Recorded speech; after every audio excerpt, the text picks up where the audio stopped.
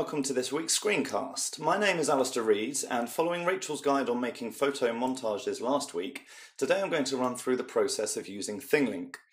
ThingLink lets you create rich images by embedding text or links, video, audio or more images into a picture. So for a couple of examples, the Washington Post made this guide to events in Syria with some embedded videos. Let's go to the bigger one here, just to give more people more information on the crisis. Forbes added links to their infographic on wealthy philanthropists, including a fantastic duet here between Warren Buffett and John Bon Jovi. Tim Chester at Rough Guides did this great street-by-street movie guide with clips from movies shot in the city.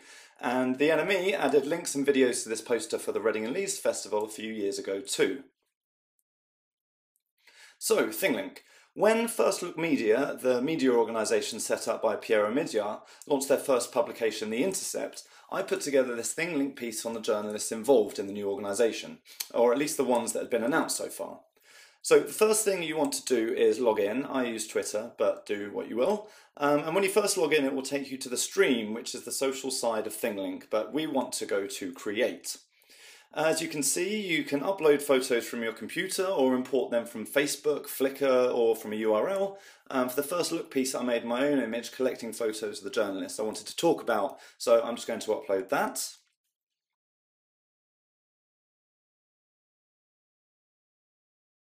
There we go, I'm going to give it a title and then let's start with Piero Midyar.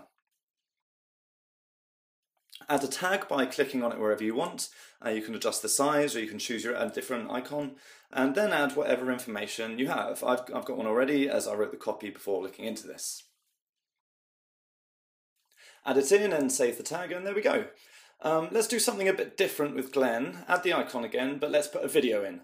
So here I'm going to add this film from YouTube when Vice met Glenn Greenwald. Instead of using embed codes and adding it to the HTML, you can just copy the link and add it here with a bit of text like that. The fact that you can't add HTML is a slight downside. You can't format the text or add hyperlinks, but it depends on how you want to tell your story.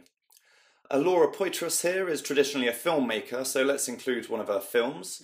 Laura Poitras profiles Walter Binney, who was an NSA whistleblower in 2012, just not quite on the same scale as Snowden, and then add that in there.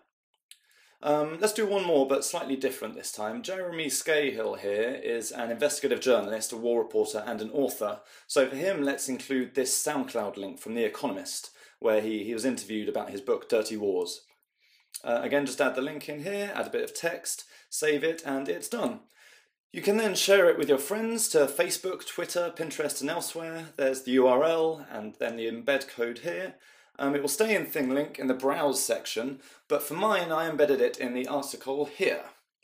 When it's embedded, there are options to share it. You can touch it, which is similar to a like or favourite for the social side.